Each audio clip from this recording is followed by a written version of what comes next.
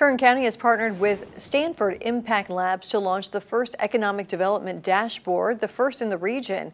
It's designed to give timely and streamlined accessible data on how our local economy is doing. Eyewitness News reporter Solomon Ladvinka has been looking into the new site and its benefits. Solomon? Yes, good evening. Now, this development dashboard has many different features that can be accessed, from demographics to monthly unemployment rate, housing, cost of living, and much more.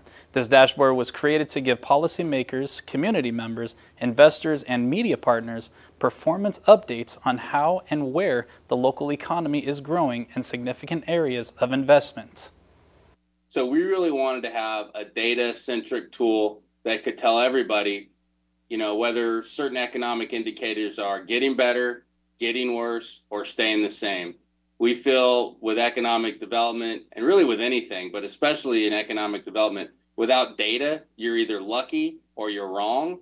And so we wanted to have good data that held ourselves accountable at the county, but also let the community know, here's how we're doing with things like unemployment, median home prices. So people have a one-stop shop to get educated on how the economy is doing.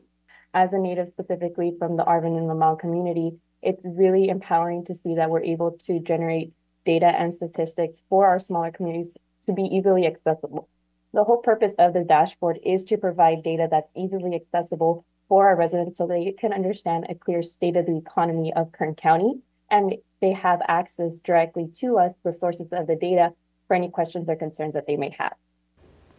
Now, the data will be available for Kern County, incorporated cities, and census-designated communities. Now, the dashboard will consist of 6 sections or scorecards that was just shown earlier. And there, you can find the latest available data from the state and federal government, along with county documents and data software. To reflect the current trends, the data will be updated monthly and over time will become user-friendly.